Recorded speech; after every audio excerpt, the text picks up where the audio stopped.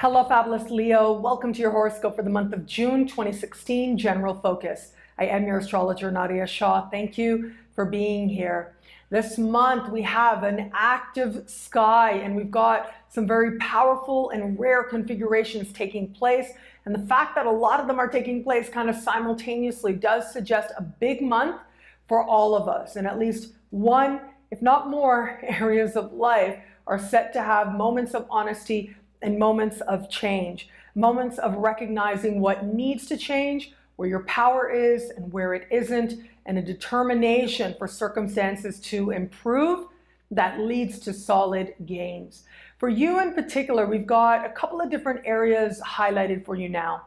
The lunar activity, which tends to be very much more on the surface, and it's sort of whenever there's major lunar phenomenon taking place, it's like we pay attention a lot more, because the moon is a symbol of our emotions. It's the tide of emotion.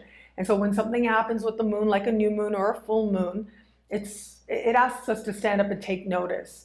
And so we have some important lunar phenomenon taking place, and yet at the same time, we've got these supremely harmonious and rare configurations happening right now that are also blessing you in big ways as well.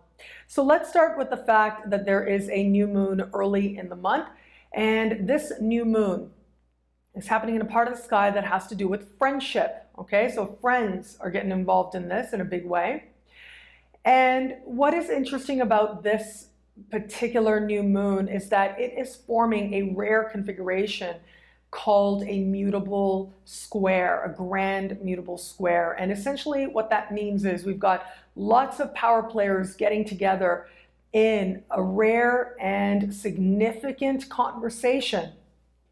We've got this new moon happening. It's standing across the sky from Saturn, and on either side we've got Jupiter and Neptune. So these aren't small, easygoing planets, put it that way. All of these planets are big players. They're slow movers in the sky.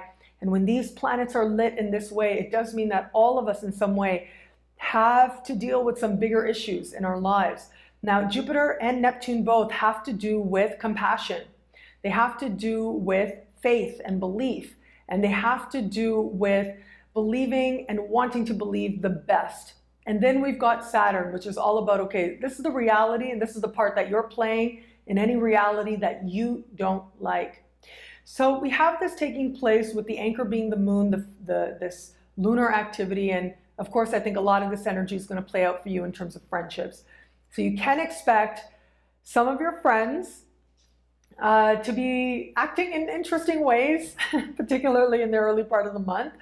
And I would just advise you as I look at this, because we also have financial parts of the sky being lit up for you, and in some amazing ways, but with this particular new moon, not as amazing as you might necessarily like.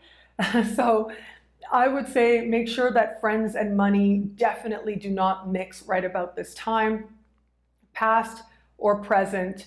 If any situation has been there in the past, if there's been any kind of money involved, it's a really good practice to think like, okay, if somebody needs money, don't lend it, give it, right? That's always a good practice, because then money doesn't get in the way of friendship.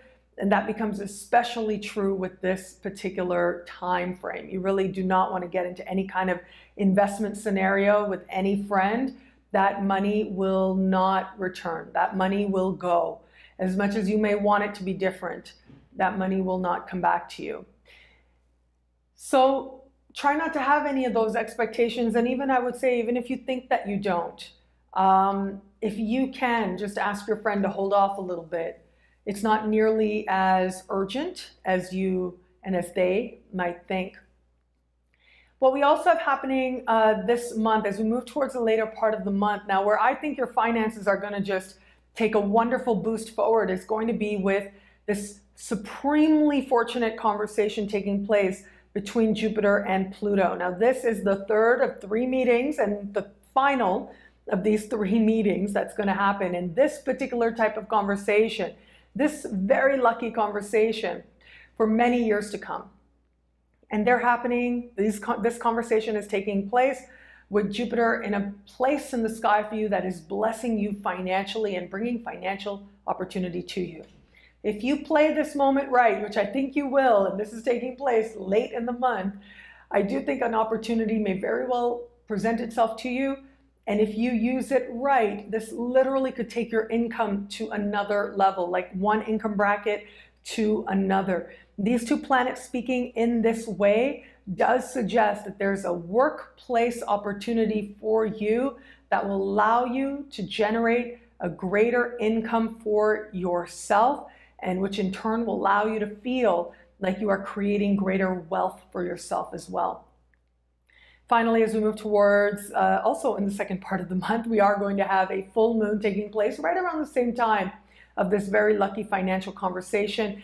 And this full moon is happening in a part of the sky for you that took place last month as well. So a rare second full moon in the same part of the sky. Lots of windfall, lucky energy with this particular full moon, especially consider Uranus is getting involved. So definitely a time to buy that lottery ticket, but also definitely a time to trust your instincts, to trust where it is that the universe and your instincts are telling you to take action, to leap, to jump, because that is going to be exactly where you end up experiencing a great turn of events. So when I say that really things could go from 0 to 100 in terms of the money that you're making, it is absolutely the case. There is a tremendous amount of power available to you, and there is an affirmation that is setting the stage to take place. And that is that you deserve to see yourself with more abundant eyes. You get to understand that what you are giving is something that is being acknowledged, that is being recognized, and is being seen as a valuable contribution.